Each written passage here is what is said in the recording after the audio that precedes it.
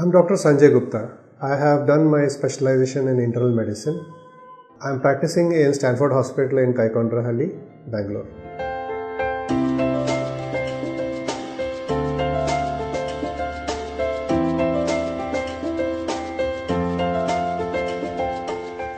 We are talking about bronchitis and antibiotics.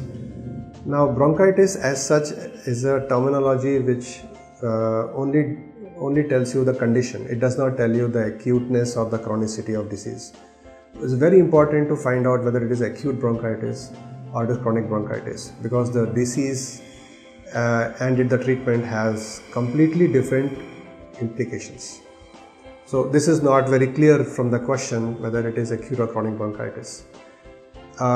Let's say acute bronchitis.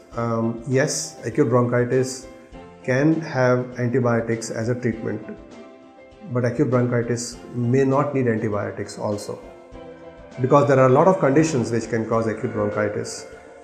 Even allergies can cause bronchitis. But under what conditions this patient is seen decides the use of antibiotics, and it's a short course of treatment in acute bronchitis. Whereas in chronic bronchitis, it is by definition, this chronic bronchitis recurs very often, even when you treat it properly with antibiotics.